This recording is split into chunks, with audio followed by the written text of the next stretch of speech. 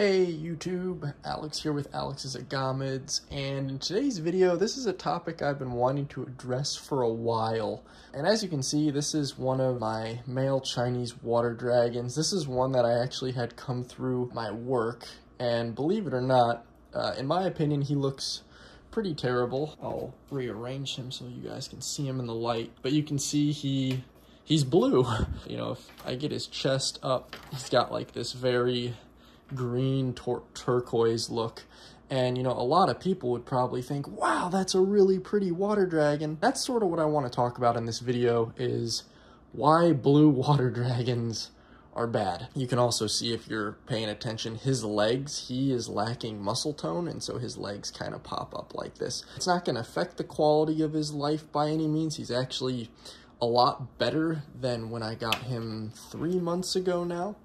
And so what I wanted to highlight in this video is, as I stated, why blue water dragons are a bad thing. So unlike some of my older videos where you've seen Ozzy and you've seen Harriet, my adult Chinese water dragons, this is a young male. From what I understand, he's probably around 1.5 years old, definitely stunted, but growing quite well. He's got a bit of a nub tail, and you can see all of his spikes are actually pretty messed up because he hasn't had perfect sheds from the get-go. You can see, like in this case, this spike is taller, these are all shorter and stub. Again, it's more of an imperfection thing. It's not going to affect the quality of his life now that he's actually receiving proper husbandry. One thing I wanted to note is his blue coloration. So often to not, you will see water dragons in, say, like the Facebook forums that are completely blue. You see some that look like him right now that are this washed out blue color.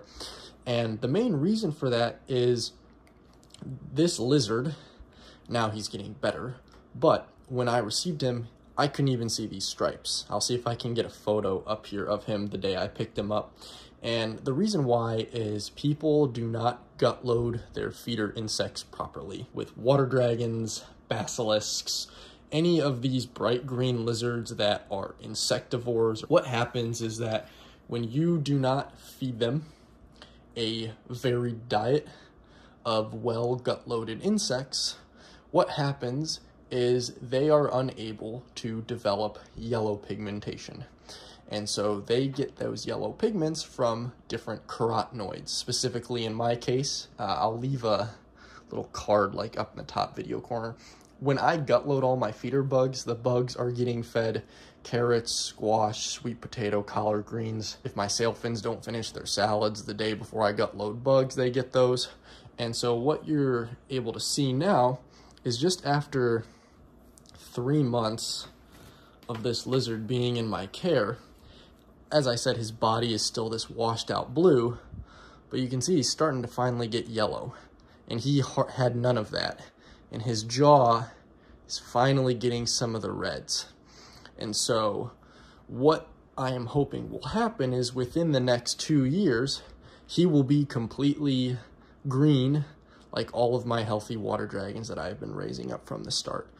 And so really the importance of this video that I wanted to cover is, his physical deformities aside, I have never owned a blue water dragon. This is a first for me, because usually I don't take in sick or just imperfect animals. I try to breed water dragons. And you can see too from his previous husbandry, his fingers are a little stunted or deformed. He's finally starting to shed right there. But the point is that now that the water dragons are no longer being wild caught, I'm really trying to salvage as many wild caught animals as possible. So if he ends up being perfectly healthy in a couple of years, to where I think that this animal could breed without any effect to his physical health, I'll get him in the breeding rotation, and if not, I'll more than likely find a pet-only home to the best of my abilities. So point being is that blue water dragons, a lot of people think they're pretty. One thing that I'll also note, you can see his eyes are a lot clearer. I have a light over here just because my ambient light in this room is not the best, so I'm hoping it's showing this blue sheen that he has, and you can finally see the stripes are coming through. But notice how clean his eyes are. And so when I got this lizard, and I'll re-put up the photo of the day I got him, his eyes were like droopy. And so carotenes aside, like I said, the color enhancing pigments, water dragons rely on beta carotenes to convert and make their own vitamin A. In a sense, it's just retinoid metabolism and carotene metabolism. And so because of how this lizard was not fed a proper diet of gut-loaded bugs and a varied one, his eyes were starting to be watery, because if they do not have the ability to have beta carotene in their diet and make that vitamin A, they start having eye issues. And so you can see his eyes cleared up really well, which makes me happy. Like, he will run full sprint across the cage, even with these grasshopper legs, as some people like to call it. And that's because he's finally starting to build up his reserves of carotenes, and he's converting those into vitamin A as he sees fit. So what I'm going to do now is I'll put him up, and I'm going to grab one of my females. So maybe I'll grab a couple females for this video, and we can look at some healthy examples of how a green water dragon, a true green Asian water dragon, should be. So here are a couple girls that I've been raising up. Before anybody comments telling me that this is a young male, believe it or not, this one is cycled infertile eggs. So this is just a more well-defined female. But as you can see in the light, the stripes are the only thing that is blue, and a little bit of blue on the face. But you see how compared to the male that was carotenoid deficient, these are like a rich green water dragon. So like with this girl, of course, she's in shed, but one thing I want to notice is look how green her chest is, and you can clearly see where this old skin is about to shed off, and how that's like a true rich emerald green with a little bit of blue in the lips. I don't want to bug her too much because I think she might be gravid and carrying some eggs. But again, that's sort of what you want to see in a healthy subadult Chinese water dragon. This girl's maybe 2 feet with the tail. You know, she is a 2-year-old baby, or coming up on 2 years old. This is one of my European imports that I got from Michael Barrera before they closed down. So she's, to my knowledge, unrelated to everything in the country. I still don't know if she was wild caught and just came from Europe, or if she truly was a captive born one. Either way, it just makes me happy that she's unrelated. And then I'll bring this girl right back here. So this girl is a wild caught one that I picked up a couple of years ago, sent it to a friend, and then I finished school. So again, that's you can see too, this one had some of the weird grasshopper looking legs, but it doesn't allow, you know, she's in a 5-foot tall cage, so she climbs perfectly fine. But again, what I want to emphasize here is that rich green color, really highlighting and showing how a healthy Chinese water dragon should be. Blue water dragons may be cool. Some people will tell you it's a morph. The reality is the only thing that isn't cool about blue water dragons is the fact that somebody is just trying to pass off or brag about having an animal that is nutrient deficient. Vitamin A is a very important fat-soluble vitamin.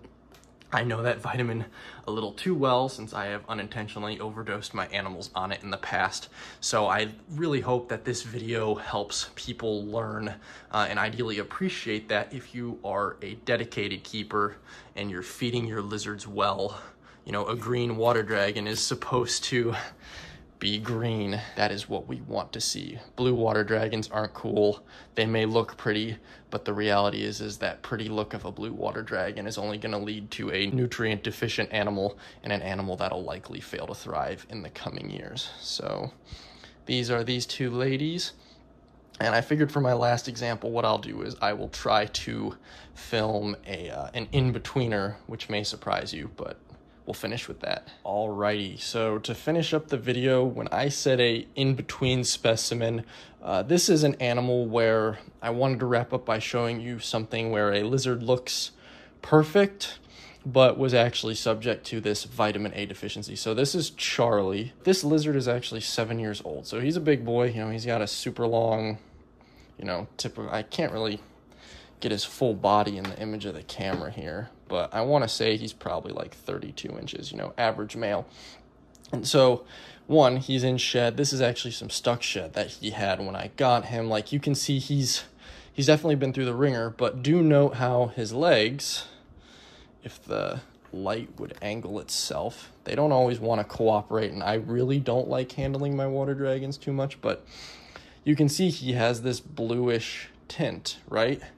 And so he is an animal that has been living for 7 years on a mixed diet of crickets and superworms. And this, I think, is a good example showing how these lizards, unfortunately, are too hardy for their own good sometimes. So with Charlie now, he's finally going through his first shed with me, which is why he's this really dark color. So this is all old shed that's been stuck, and then he's gonna shed his back off in a few. One thing that I wanna highlight is because of how he has been nutrient deficient for so many years. Do you notice how he's got this underbite and he's got a little bit of red, but he's not as vibrant as, say, Ozzy, right? Like my male, Ozzy is my male water dragon who's 7 years old.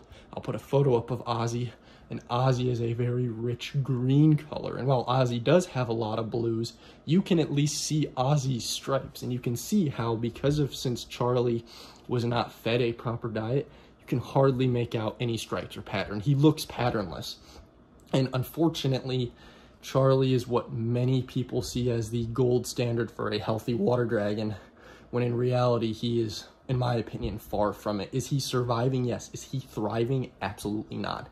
Now, that being said, he's definitely enjoying his big spacious setup. He's in a 6-foot tall enclosure. He's got a couple ladies in with him, which he has been appreciating. But again, I wanted to sort of show you this in-between case where this is physically a healthy male, but he could be healthier. You can tell even from off the bat, he was never kept with high enough humidity. His tail spikes are nice and tall, but his back spikes are not. And that's because this is from literally 7 years of imperfect sheds. And so I won't be surprised if a couple of these fall off, because who knows how many layers of stuck shed are on here. And I know this isn't like the picture perfect water dragon, and that's what I'm trying to emphasize, is that we are still advancing our care for these lizards. I am still learning from them, and while I'm pretty confident in a couple of years with my care techniques and some good gut loaded bugs, Charlie will be up to 100%. It really just shows how resilient these lizards are, and how many years of, in my opinion, improper care they can survive under. So we'll finish the video with a more positive note. Righty, so to conclude this video, I figured I'd show y'all Harriet, who is my pride and joy. This is my very first water dragon, and she's still rocking. I have now just had her for over 11 years. So I got her in September 2013, and I'm filming this video in October 2024. So this is an example of what you want with a water dragon. You can see with her age, her colors have faded. But again, if you look at her chest, you can see how she's got the green right here. So even though she's got faded green, that is literally a byproduct of the fact that she's over a decade old. So that is something to consider. You know, if you adopt an older water dragon and you're watching this video and you're asking yourself, well, how come my water dragon that's 12 years old looks blue? That's more of a faded thing. But if we look at her legs in some of these areas where that green is still prominent and pretty, we can see that she is not a carotenoid deficient female.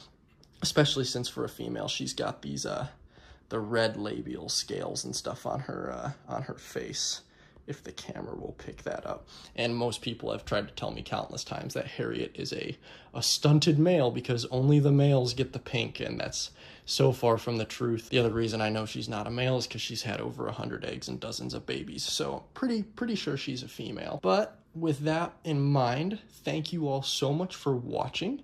I know this was a little bit more of a casual video than what I typically do. To be totally honest with y'all, I'm just trying to make YouTube videos that I enjoy while also providing some, you know, non-drama education, if you will. And in all honesty too, me being able to share my appreciation for these amazing lizards, you know, the Indo-Chinese water dragon, the Asian water dragon, green water dragon, whatever you want to call them. Species is Physognathus cosicinus.